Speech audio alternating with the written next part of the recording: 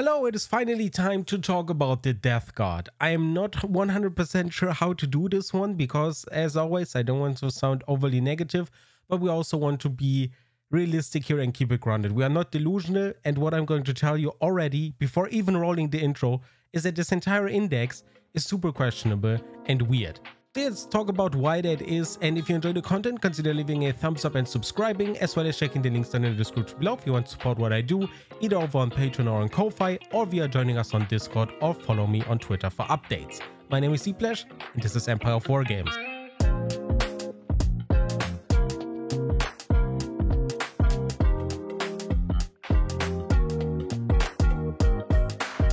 So yeah, thankfully I'm in a good mood today, so while I'm going to be talking about this one, I'm going to sound maybe a little bit more upbeat than I usually do. So when we talk about the Death Guard, we have a lot to talk about, and I just want to say that I consider this index to be a failure on multiple levels. On the flavor level, on a casual level, on a competitive level, as well as on a design level. I don't want to step on anyone's toes with this one, but we want to keep it realistic here. As I said, we are not delusional, we just want to look at it as neutrally as we can, and obviously I'm going to have my reservations. Death Guard are one of my favorite armies, and I'm going to be a little bit harsher with this one than I usually am, but I'm going to try to give ideas of my own and maybe, hear ideas from you in the comments below. So the first thing we are going to talk about is the army rule. The army rule is Nurgle's Gift, which is basically within contagion range, as you can see in the cool little graphic there. Any enemy models get -1 toughness, which is on paper really cool. It fits flavor-wise, and it's a cool little rule that we had in 9th edition as well. They added it on top of everything else we had. But what it does now, it seems, is that GW had to make a choice. Are they going to give the Death Guard disgustingly resilient in some form or fashion, be it feel no pain or -1 damage or whatever? Or are they going to give us Nurgle's Gift? They didn't want to do both because maybe the designer or the designers thought that would have been too much. In my opinion, you as a designer at Games Workshop have a lot of granularity available to you, which means that you don't have to give them a feel no pain of 5 up. A 6 up feel no pain would have already been way better than giving them nothing. And the other problem I have with this one is that you have to compare it to other army abilities that are just way more efficient, way stronger, and just really not comparable to this one, because if you compare this to Oath of Moment, these are not comparable on any sphere of existence. And if you look at it from a basic perspective to what we had in 9th edition, this one is weaker in that regard as well. Yes, your range is growing faster, I guess, but you're still only removing 1 from the toughness, while toughness has gone up almost across the board, except for baseline infantry. So even elite infantry has gone up in toughness. Look at Custodians, look at, Death Guard Terminators, I guess. Look at some of the Chaos Space Marine units and infantry. There's a lot of toughness 5 in there these days. And the -1 toughness is just not cutting it anymore. And if you just do the math of -1 toughness and you look at the baseline Death Guard weapons, you're quickly going to realize that, the -1 toughness is not going to do a whole lot. Yes, I'm going to admit that most of your units that we've seen here with the data cards are making it way easier to spread your contagion range almost across the entire battlefield. But all in all, -1 toughness is not enough. And in my opinion, this should have at least been remedied with applying -2 toughness from the 4th or something battle round onward. There should have been done literally anything. Please, just 6 up, feel no pain, or -2 to toughness from battle round 3 or 4 going forward. Just make it better in any shape or form, because this is one of the weakest army rules, and while it makes sense flavor-wise and while it is easy to understand, I think that there is just punch missing here, and that is something I really don't like. So yeah, next up we are talking about our detachment rule, which I also consider to be weak. If you control an objective marker at the end of your command phase and your Death Guard unit from your army is within range of that objective marker, you get sticky objectives.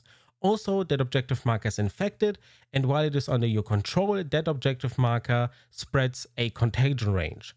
This one is really cool, so you're basically infesting that specific marker, and with 9 inches, you need to realize that at some point the contagion range is going to be larger than the kind of contesting range of that specific objective, and that is the use case for this one. You're basically spreading your contagion across the battlefield at some point. What I really don't like about this one is that usually sticky objectives scale way better with fast armies. And we have an army here that is notoriously slow, and furthermore, most of their abilities that they have available to them want them to stay on an objective, but meanwhile Spread the Sickness kind of wants you to go away, and the synergy is just not there, and it makes no sense at all. Furthermore, in my opinion, GW designers are undervaluing movement and movement capabilities to a degree that is almost criminal. Movement is the key part of the game. Without movement, you're not getting on objectives. Without movement, you're not doing anything. You're being an easy target. You're being predictable. Movement is probably the top 2 stat of this game next to just your basic damage output.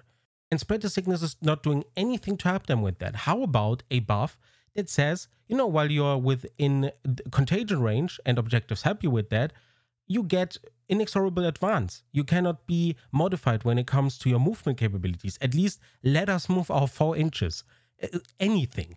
Because at this point, if you're playing against Space Wolves in specific, or maybe Tyranids with their new barb launchers or whatever they are called, you are going to have a terrible time.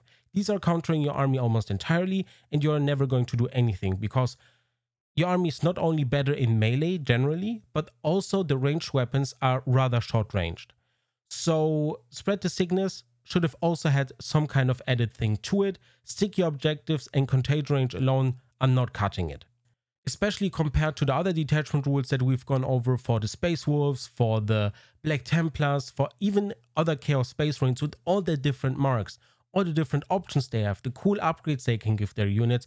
All of that is entirely devoid of it here in the Death Guard index. And yeah, I don't know what to tell you. I'm personally I don't like the detachment rule and I don't like the army rule. Next up, we are going to be talking about stratagems. The first one is Ferric Blight. And this one is going to improve your armor penetration characteristic by 1. And if your opposing unit is within contagion range, that armor penetration characteristic can be improved to 2 on a critical wound. So it is most likely not going to happen. Maybe on 1 or 2 shots or instances, but most of the time you're buying this to improve your armor characterization, to get weapons, if you are talking about regular bolters, to get the same level of efficiency as regular intercessors have at all times without any investment, for models like, for example, the regular Death Guard Plague Marines that are probably going to be more expensive than intercessors on top of that. So Ferric Blight is going to be useful. I'm not going to dispute that. Armor penetration up is something that you're not going to see a lot. But yeah, at the same time, our weapons have such low AP that maybe upping your armor penetration by 1 is going to at least force Terminators to make a worse save or make characters make a worse save. So Ferric Blight I would consider not bad. Then we have the stratagem Disgustingly Resilient, which says until the end of the phase, each time an attack is allocated to a model in your unit, subtract 1 from the damage characteristic of that attack. So while the stratagem is not bad, it costs 2 CP for an ability that should have been called to the army, to be completely honest. And it is adding insult to injury at this point. Because paying 1 CP for this one, I would have said, okay, fine, there are probably some characters in the index that are going to allow you to apply stratagems for free. And, you know, even for 2 CP stratagems, that is going to be great. But generally speaking, I would like to apply the stratagem multiple times per game because, you know, you are going to find use cases for it. And for 2 CP, you're not going to do that. If your unit is not, if you don't desperately need that unit to survive, you're not going to dish out 2 CP. And when it comes to character models that make things free, like stratagems, they are far and few between still, even if they are available. So Disgustingly Resilient for 2 CP, personally, not a good stratagem. Then we have the ability Zanguous Flux for 1 CP. Your weapons get the Sustain Hits 1 ability, and if the opposing unit is within contagion range, you get the Sustain Hits 2 ability. Don't get me wrong, for hard-hitting weapons, Sustain Hits can be great, but keep in mind that you're only triggering those sustained hits on 16.6% chance of every shot, and it is not going to happen as much as you think it is.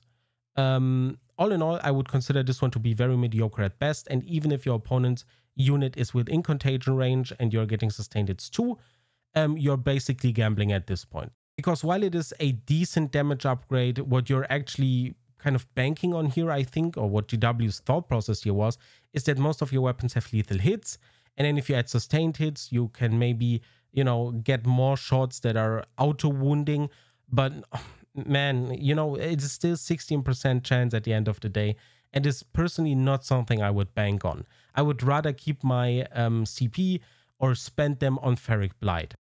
Then we have Gifts of Decay. Your model regains D3 lost wounds if your model's unit is within contagion range, or within range of an infested objective. You gain 3 lost wounds instead. So this is for 1 Death Guard model from your army.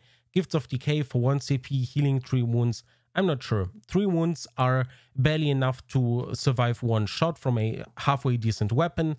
And I'm not sure if you would ever spend 1 CP for this kind of thing. Personally, I think for when it comes to durability and adding durability to the Death Guard, I really think that this should have been a little bit more potent than just 3 wounds. 3 wounds can deflect another shot or make your unit survive another shot, or model in this case. But usually speaking, 3 wounds on a vehicle, for example, that is going to be targeted by weapons that deal d6 plus 1 damage on average, is not going to do anything. So yeah, Gifts of Decay I would consider to be quite bad. Then we have Boil Blight. Until the end of the phase, each time a weapon is equipped by a Death Guard model from your army that targets an enemy unit, that weapon has the heavy and ignores cover abilities. Yeah, you're hitting a little bit better, you're ignoring cover, which is great, but all in all, it's also kind of in my opinion. It's going to be effective some of the time, and you're definitely going to find use cases for it, but it's kind of subpar still. And last but not least, we have the second stratagem that you're probably going to spend all your CP on next to Ferric Blight, which is called Cloud of Flies. 1 Death Guard unit from your army that was selected as the target of 1 or more enemy units' attacks. Until the end of the phase, that unit has the stealth ability. So yeah, you're getting -1 to being hit. This is going to be a significant damage debuff for your opponent, especially if they are playing an army that is already not hitting that well. Consider Tau, consider Imperial Guard that are usually hitting on 4s. Hitting on 5s is a huge debuff, and at that point Cloud of Flies is really, really good. So yeah, that stratagem next to Ferric Blight I consider to be your evergreens, and the rest is very kind of mediocre to actually bad. So the stratagems overall, not a fan. We just have 2 of them that are useful in my opinion. The rest is kind of trash. But surely the enhancements are going to save the day, right? We have the Living Plague first, Death Guard model only, add 3 to the range of the bearer's aura abilities, including Nurgle's Gift. Okay, I guess this one is decent, so you can improve the aura from your model to 12 inches and, you know, just increase things going forward. Is this worth an enhancement and comparable to some of the enhancements we've seen so far? In my opinion, no. This should have had something added on top of it, like most of the other enhancements we've seen that just had 1 line of text to them, because for most of the other indices that we've seen, look at my other videos, if you read an ability of this power level, it would have said something else in addition if it was a Space Marine enhancement. In my opinion, what you could add here to make Living Plague way better is just a simple thing of you are adding 3 to the range of the bearer's aura abilities, which is nice, and any model that is within contagion range of this specific model gains -1 to its leadership. How cool would that be? Or Battle Shock, who cares? That would have been incredibly cool and wouldn't have been incredibly strong. It just would have been a nice little additional touch. Strictly speaking, Living Plague is a little bit boring and not that great in my opinion. Then we have Deadly Pathogen. Death Guard model only, add 1 to the strength and attacks characteristics of the bearer's melee attacks. And while the bearer is within range of an infected objective mark you control, you can add 2 to the strength and attacks characteristics. This is decent. We've seen better ones that are very similar, because they also add usually another stat like armor penetration or something. But I think when we're talking about the Death Guard that are usually melee focused, you know, getting +2 to strength and attacks is definitely going to be a decent little damage booster. And especially considering that your contagion range is going to be almost everywhere on the battlefield, you're going to deal usually +2 strength and +2 attacks with that specific model. So I think this one is fine. I think this one is right in the middle, super average, 5 out of 10. Then we have the Droning. For Death Guard model only, while an enemy unit is within contagion range of the bearer, each time that unit fails a Battle Shock test, roll 1d6. On a 2 to 5, that unit suffers 1 mortal wound, and on a 6, that unit suffers d3 mortal wounds. Again, very conservative. We've seen similar abilities all over the place that some units have permanently on their data cards, and those usually deal, you know, from 2 to 4 you're dealing d3 mortal wounds, and maybe on a 6 you're going to be dealing, or 5 or 6 you're going to be dealing d3 plus 1 or d3 plus 3, and this is just the most conservative variant you could have ever picked, and it should have also had -1 to those Battle Shock tests, because otherwise it is going to be very difficult to enforce, especially on units that are casually running around with leadership 5 or something, which is not that uncommon, like at all. So the droning, another one that, the intention here was the correct one. Applying mortal wounds is cool and all, but it's just missing a lot of punch and additional lines of rules and making things better. And it just doesn't do that. And thus, it's also bad. And then last but not least, we have Shamble Rod, Death Guard model only. Each time the bearer's unit is selected as the target of a unit's charge, until the end of the phase, subtract 2 from charge rolls made from that enemy unit. Again, an enhancement that on its own is going to do great, especially against your ranged units that you want to protect and support. But this line on its own is just not enough compared to all the other enhancements we've seen that would have had other stuff thrown in there, that if they fail their charge or something, they also get mortal wounds, or, you get to shoot at them for free, or any kind of stuff like that. So it would have been cool to have an additional line of text that reads, you subtract 2 from the charge roll, and that unit can use the Overwatch stratagem once per turn for free. That would have been sick. And it wouldn't have been overpowered at all, because you're still only hitting on 6s with your shitty weapons. Yeah, I don't know. Shamble Rod, another rule, perfect example. Compared to all the other enhancements from other indices, you're instantly going to see this is not on the same level. So honestly speaking, we've already seen so many Death Guard data cards, because they were part of the first kind of game that GW has shown from 10th edition. Competitive players have been showing most of the units here. So I really don't have a lot to talk about. We've already seen Mortarion, we've talked about him in depth.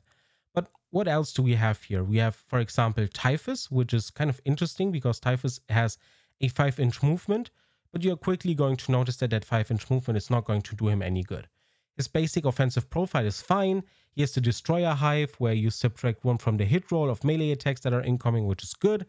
He has a psychic ability that is going to deal mortal wounds and all that kind of stuff. But for someone who should, in my opinion, be Chapter Master level, he is a little bit boring, and he should have been on a similar level to Mephiston, who has another ability, an entire third ability, and has other cool stuff going on for him, like, for example, a melee weapon that is just flat out better than Typhus's. So yeah, Typhus, while okay, is quite mediocre. But at the same time, let's take a look at Poxwalkers, which are one of the unit types that he can lead. And Poxwalkers are movement 5 T4, a save of 7 up, 1 wound, 8 up leadership, and an OC of 1. For 1, Poxwalkers are not immune against leadership or battle shock. That makes sense. GW wanted to kind of go away from making units immune to battle shock or leadership. But considering that these guys are zombies, I think that their leadership is exceptionally bad. And the same I said about the Necrons as well. So I think while these units should be cheap and so on, I just don't see why these are particularly bad leadership. You need to still pick up yourself from getting, ground down and being brought down from different weapons and so on. Don't get me wrong. But I think these units, these undead type units, quote unquote, should have a leadership of 6 up or something. Because while, yes, you can bring them down and they need to pick themselves back up, they are never going to get scared. And I think this is not properly shown with their leadership value or with any ability that they have available. Furthermore, their weapons are significantly weaker. While we are talking about 2 attacks at strength 3, AP 0, damage 1, you are not getting any support from Typhus, you are not getting any additional support from any stratagems, and you are not getting any support from literally anything else. Your army rule, your detachment rule, nothing is going to help you, because the only time you are going to get any benefit with these attacks is if you are fighting against basic Space Marines or Tier 3 infantry. And even then, you still have AP 0, and thus your attacks are only going to go through, at best 50% of the time, at worst, not even that. So what else do we have here? We have Curse of the Walking Pox. Each time a model in this unit makes an attack that destroys an enemy model, excluding monster or vehicle, you can return 1 destroyed Poxwalker to this unit. Okay, I guess you're getting a model back that costs 5 points, and Typhus could help you with that because his weapon is a lot more potent for that matter. That is the only thing that Typhus is going to do for you. I forgot about that part because it's quite honestly not worth mentioning, because it reads, each time a model in this unit makes an attack that destroys an enemy model, you can return 1 destroyed Poxwalker. So yeah, Typhus is going to bring back a few of them, no doubt, but your only defensive profile is T4 with a feel no pain of 5 up. Yeah, there's just something missing here, and there's something missing across this entire index that is not really helpful. They should have gotten some kind of conditional damage buff, They should have gotten some kind of conditional thing with Typhus that is more than just getting some Poxwalkers back. How about we talk about some of the positives? Without knowing the points, it is difficult to evaluate these, but the character models that the Death Guard have access to are not that bad. So the Noxious Blightbringer, one of my favorite models out of the index, at least visually speaking, has a decent ranged weapon with a plasma pistol, has a cursed plague bell that is kind of funny when you look at the stat line. Lethal hits with damage 2 is actually cool, but 0 AP is going to make it very difficult to get those 2 damage through. But what is cool are his abilities. Sickening Vitality. While this model is leading a unit, you can reroll advance and charge rolls made for that unit, which is always nice to have. As I said, Death Guard are leaning a little bit more towards being a melee-based army, but you still have some good shooting. But what makes this guy really worthwhile, in my opinion, is the Bell Tolls. While an enemy unit is within contagion range of this model, each time a battle shock or leadership test is taken for that enemy unit, subtract 2 from that test. And 2 is a significant downgrade. Especially if you are playing against Chaos Space Marines, you're always going to be happy to have this one with you. And keep in mind that this one applies to leadership or battle shock. This is another upgrade. So subtracting 2 from, say, from a 7 to a 9 is a massive downgrade. So yeah, the Noxious Blightbringer, actually cool. I hope he's cheap enough that you can bring him. And he's not an epic hero, so you could even consider bringing him multiple times if he's cheap enough. Really cool model, really cool ability. And while the offensive profile is nothing to write home about, both of the abilities are super solid. And honestly, the same applies to most of these characters. If you look at Telemann, the Telemann can give you 1 CP if you roll 2d6 in your command phase, and then a 7 up, you get it. So you're getting it 50% of the time. Malicious Calculation says that you get 1 to the hit roll, and his weapons are nothing to write home about. Very similar to what we had previously. And yeah, it applies to most characters, quite honestly. The Biologous Putrefier has cool grenades, I'm going to admit that. The Hyperblight grenade is rather nice, but he's kind of lost his ability to kind of throw or shoot his really strong super grenade that is going to deal a ton of mortal wounds, and that is kind of weird a little bit. But, you know, you get lethal hits and on critical hits that trigger on a 5 instead of a 6, which means that the unit that has a Biologous Putrefier attached to them is going to be one of the units that is the only unit that you should apply Sanguis Flux onto, which is the stratagem that gives you sustained hits 1 or sustained hits 2, which is cool. And then we have Explosive Melodies, which is once per battle in your shooting phase, you can target this model with a grenade stratagem for 0 CP. Don't quite understand why it's just once per battle. The grenade stratagem is not good enough to be limited to once per battle at all. You're just throwing a couple of additional mortal wounds at someone, if at all. So yeah, the Biologous Putrefier, Foul Infusion is the reason you take the guy. His Hyperblight grenade is, I guess, cool, but the fact that he's not buffing any other grenades around him and so on is kind of weird. But there was enough positivity for now. Let's take a look at the Lord of Contagion, or frankly any kind of Terminator Lords we have available to us that are a similar stat line. We're talking about Toughness 6 with 6 wounds, which is really cool for a leader. But when we look at the weapon, this one is, I'd say, solid, but still a downgrade considering how much toughness went up for the targets of the plague weapon that he had previously. And consider that there are some Chaos Leader choices, like the Basic Lord and so on, that can halve the damage that is incoming, but the Lord of Contagion cannot, which is very weird. But what he has is Vector of Disease. While this model is leading a unit, each time a model in that unit makes a melee attack, you can reroll the hit roll. This is very basic. This is exactly what you expect. Really nothing to write home about. And we have Abundance of Sickness. In the fight phase, each time this model loses a wound on a roll of d6 on a 4-up, the closest enemy unit within engagement range suffers 1 mortal wound. This one seems very uninspired. Abundance of Sickness seems, yeah, just like nothing I would have wanted on a Lord of Contagion. Why is the Lord of Contagion not giving my unit a damn Feel No Pain type save? Or making them hit harder? Or making them, I don't know, something, anything, but not 1 mortal wound for each time this model loses a wound. Because our healing stratagem is ass. Healing 3 wounds and applying possibly 1 or 2 additional mortal wounds for that is not going to be helpful. I wouldn't cast that stratagem on the Lord of Contagion at all. Yeah, I'm not sure what's going on here. The Lord of Contagion used to be one of the kind of mainstays, always very hard hitting, cool little buffs that he had available to him, and his hard hittingness kind of went away. Don't get me wrong, 5 attacks with strength, 8 AP minus 2 damage 3 is still going to be solid with lethal hits, but really, compared to most of the other characters, this is exactly what you expect. And the sweep seems to me, personally at least, very weak.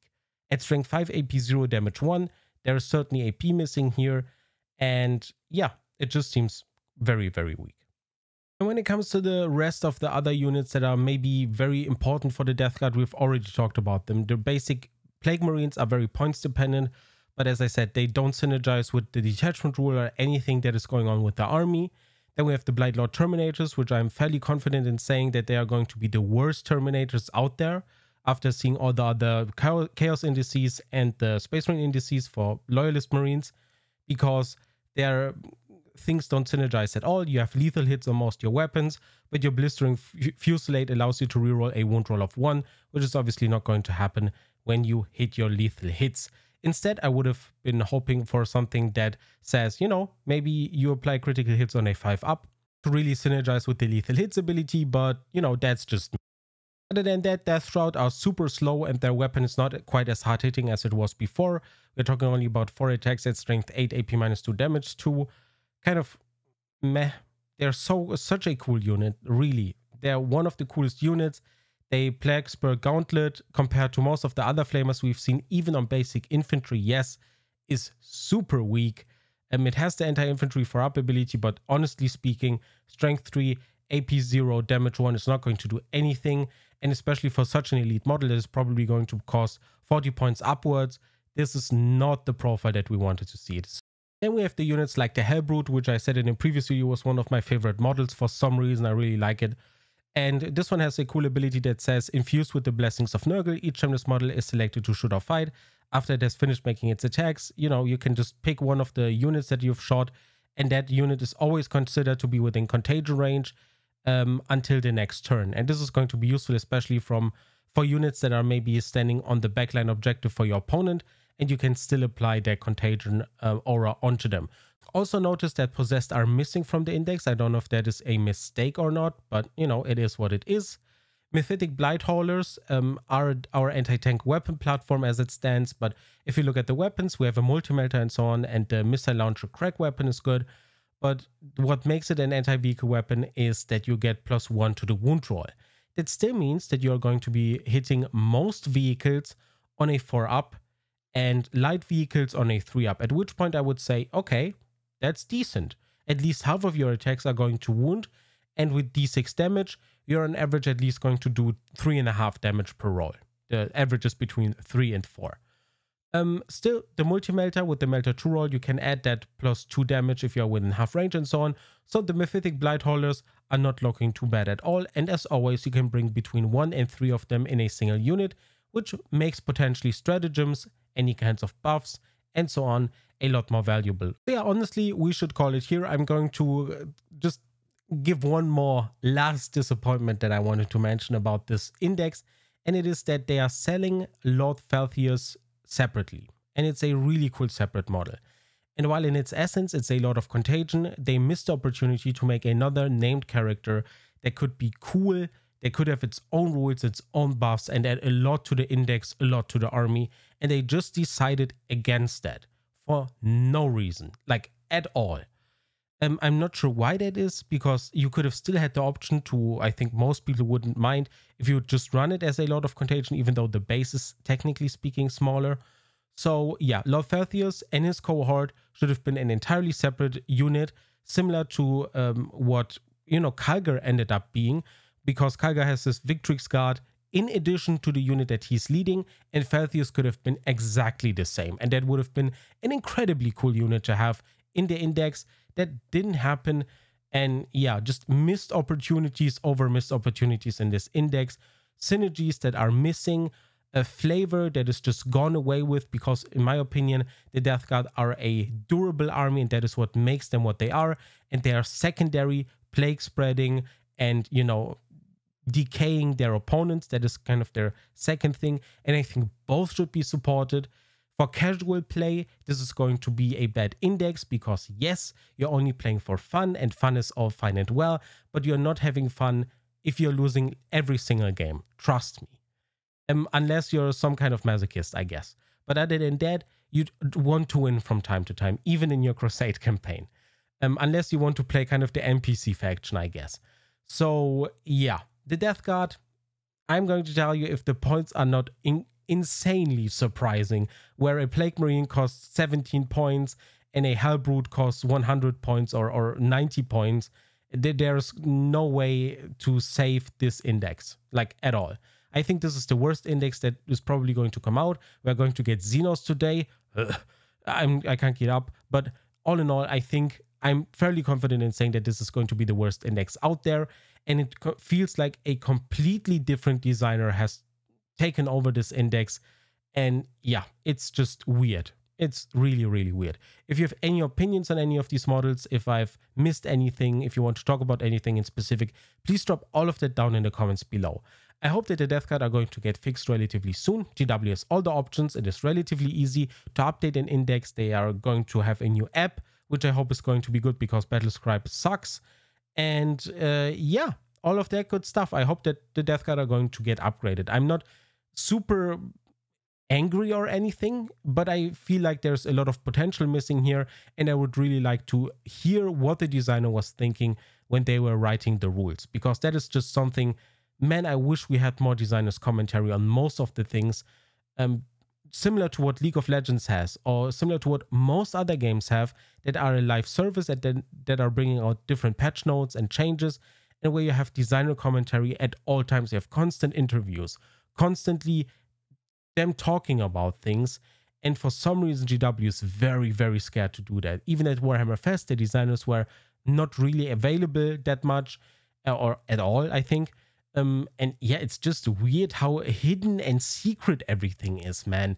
I don't know. I would have liked to just have things be a little bit more modern and a little bit more interesting, but you know, it is what it is. The Death Guard are going to suck for the first 3 to 6 months of 10th edition, and after that, they're going to get a huge buff. You're practically going to be able to play a completely new army. You're going to have to get used to all the new changes all over again, and I think once that happens, you're going to have an army that is in a decent spot. But it sucks that we have to go through all of this first at the beginning of 10th edition, which is actually a time where you as a Death Guard player should be excited. You should be getting cool rules, such as everyone else, and be happy that you can play your army, a flavorful army if you're playing Crusade, a somewhat strong army if you're playing somewhat competitively, to at least be able to compete, but you're not getting any of that, and that is just sad.